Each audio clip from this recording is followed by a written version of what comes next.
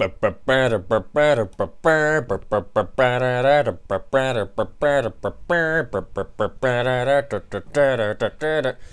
it going, guys?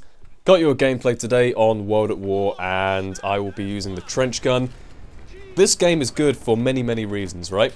Number one, it's probably the first game of World at War I played in a long time. Number two, Molotov cocktail kill coming right up. When do you ever see that happen? Molotov cocktails are basically the gimped version of a throwing knife or tomahawk if you're new to the COD series, but yeah, I thought it was a pretty fun gameplay. Flawless trench gun on dome, and World at War is one of those things which just makes me smile. It does admittedly make me rage at times. I am not an angry person in general, but when I do get angry, it's normally contained within me, and you know, World at War is definitely one of those games which can get frustrating at times. But that being said, this game is an amazing game to go back to every once in a while. And like, it's the same with every COD. If you leave it for a while and go back to it, you're bound to enjoy it just because it's something new and fresh.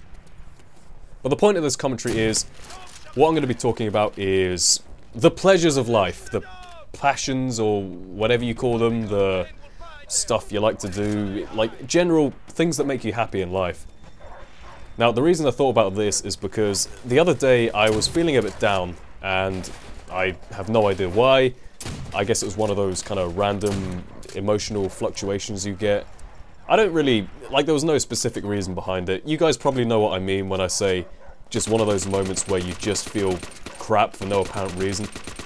But it was one of those, and I thought, alright, let's do something to cheer myself up. So, you know, I closed down my internet, I boot up the PS3, play a bit of Skyrim, just any kind of offline game, bit of Cooler World, whatever. And gaming's always been one of those things which I just go back to if I'm feeling down for whatever reason. Like, that's the classic, you know, gamer thing to do. You're feeling down, you resort back to your games because they're never gonna let you down, never gonna give you up, never gonna hurt you. The lyrics of Rick Astley, you know what I'm saying. Point is, there's always these things which you can go back to no matter how bad you're feeling, and they will always make you feel better. And for me personally, and I imagine anyone who's watching this video, gaming happens to be one of them. So other things that make me happy in life, I thought, you know, why not go on to some other things, and it'd be interesting to see what you guys think in the comments section. Like, let me know what it is that makes you happy. If you're feeling down, there's always something you can go back to.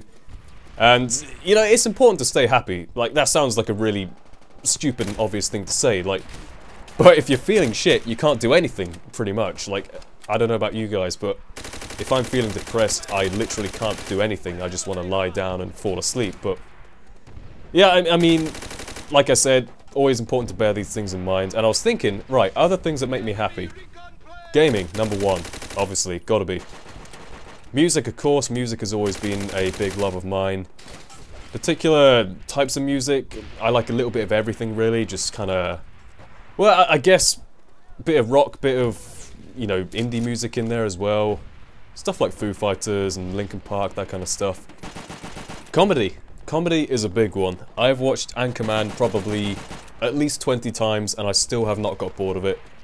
There's also some great dark comedy like Heathers, or there's a cartoon sketch show called Monkey Dust, definitely worth looking into.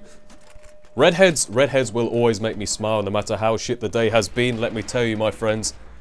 What else is there? Flutes, I enjoy the sound of the flute. That might be something to do with Anchorman, I don't know.